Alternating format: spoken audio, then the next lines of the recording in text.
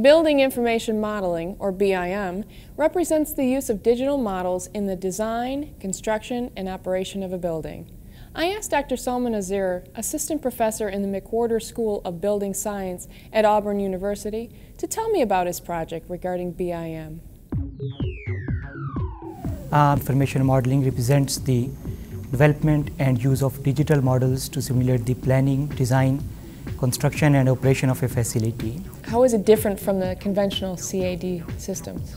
Normally what happens that whenever there is a project, the architects first prepare its two-dimensional or three-dimensional drawings. Later on these drawings are used by the engineers or by the contractors to prepare the designs or cost estimates.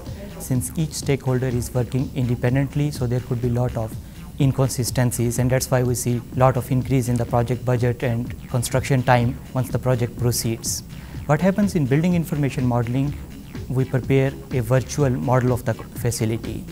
And now each stakeholder before the construction, they can look at the model, they can see if there are any design conflicts or any scope clarification and resolve them before the construction Well, what would be begins. the impact of this technology on the electrical contractors? In fact, it would impact every phase of the electrical construction, starting from design, from procurement up to operations and maintenance. For example, electrical contractors can prepare a three-dimensional model and it will automatically compute the estimates or quantities for them, so they don't have to prepare their schedules or the cost estimates.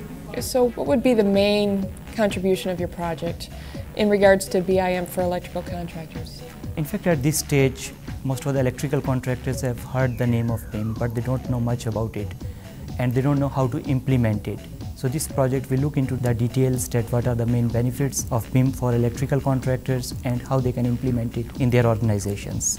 What do you think of this process of electrical contractors from all around the country coming here to listen to your research project? I think it's a terrific process, because before coming to the meeting I was expecting that there may be few contractors and I was not sure that how they will contribute, but here I found that they're contributing a lot, particularly about the field issues which they are facing, and somehow they want to connect with the researchers so that they can conduct research on those topics which are related with the electrical construction industry.